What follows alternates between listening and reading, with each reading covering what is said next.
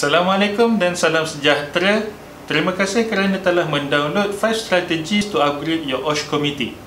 Saya Coach Azahan Siftimin, OSH Practitioner yang mengamalkan NLP di dalam OSH untuk mendapatkan result yang berbeza lebih baik di dalam OSH.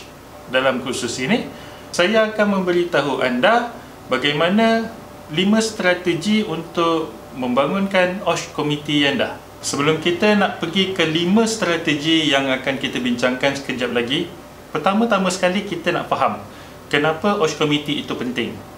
OSH Committee ini penting bukan sekadar kerana ianya dinyatakan di dalam Akta Keselamatan dan Kesihatan Pekerjaan 1994, OSH Committee Regulation 1997. Tidak. Sebenarnya OSH Committee ini memainkan peranan yang sangat penting.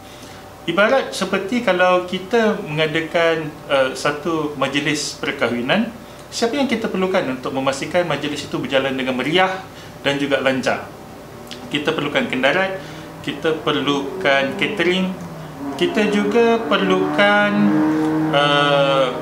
ahli kompang, kita juga perlukan orang untuk cuci pinggan, kita perlukan ahli silat dan ramai lagi.